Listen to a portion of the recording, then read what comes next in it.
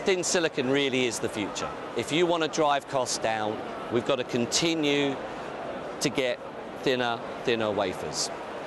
Please explain something to me. What's happening? Yeah, well, let's try and do that. Let's try and break it down a little bit. Because silicon is probably the next biggest item in a bill of materials for a normal module or a cell, where we can make some big strides forward with relatively little pain for the industry.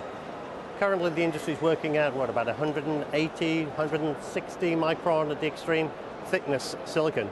We can push that down in incremental steps with technology we have today, with the metallizations are available. And what is the metallization going to do to enable that? You lower the laydown of the metallization. You lower the thermocycle adhesion effects. And so you can maybe take the silicon down to 150, 140 microns thick. But there comes a point where it becomes just too brittle for the standard processes to handle. And you're going to have to switch to make any further. Switch in manufacturing technique and design. So let's think about what that means.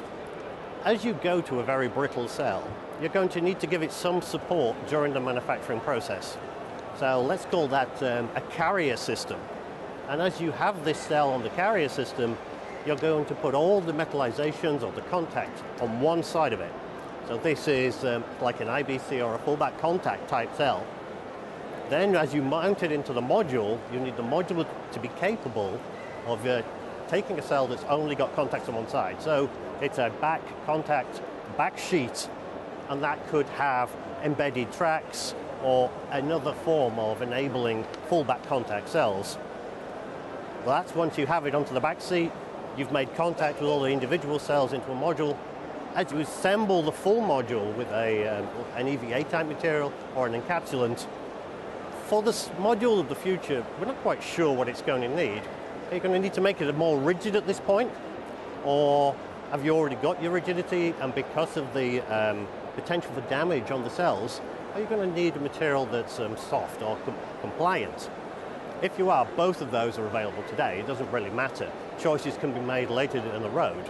But the point being, I think we're ready for these materials, both from the encapsulant, from the back contact, and from the metallizations.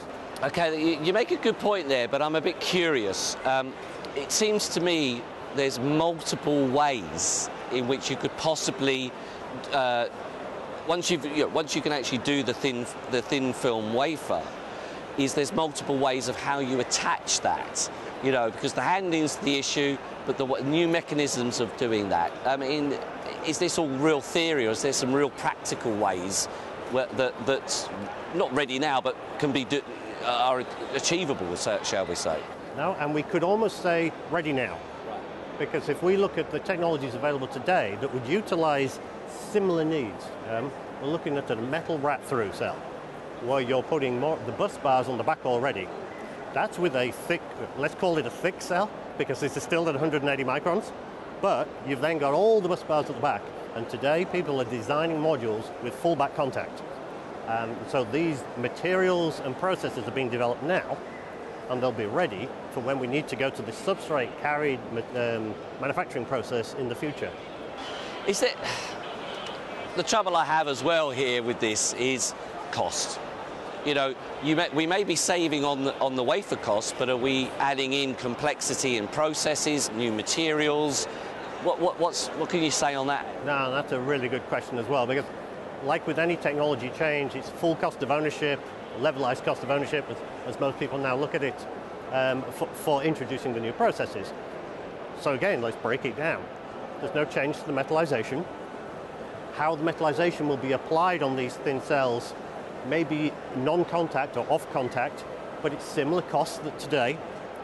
As you pick and place them, let's call it pick and place, onto this back film, that's a similar process to you have today.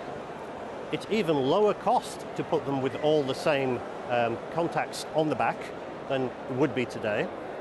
You probably won't have soldering processes. You probably have polymer type contacts, which is, again, cured thermally. No extra cost there. And as you assemble the module, it's likely to be fairly conventional, although you're going to have to take care around breakage and so on. breakage is going to be the thing, yield is going to be the thing that controls this. So manufacturing processes and systems, the equipment is going to be key. I think the materials and the technology to do it is around. Okay, the big question, and one probably you can't answer right now, time frames for adoption. Where are we looking at? Yeah. Good, I'm glad you asked that. But, so what is a thin cell? Let's say the ultimate thin cell is 100 microns, for example, which is reasonable.